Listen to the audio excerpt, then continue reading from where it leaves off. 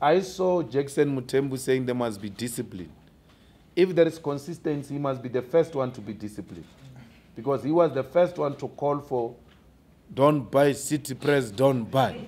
Don't buy city press. So they learned it from him. He's got no authority to tell anyone to be disciplined.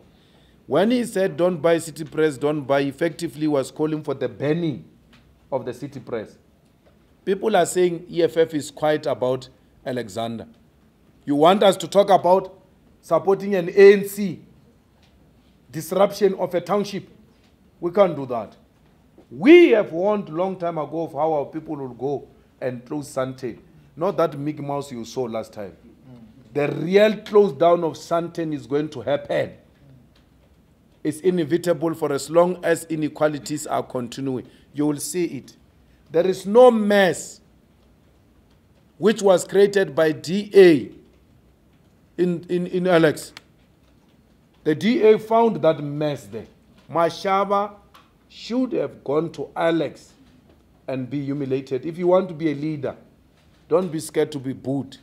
Don't be scared to be howled and insulted at. That's what leadership is about. That's how you build a character as a leader. So Mashaba just gets scared. And I took a decision.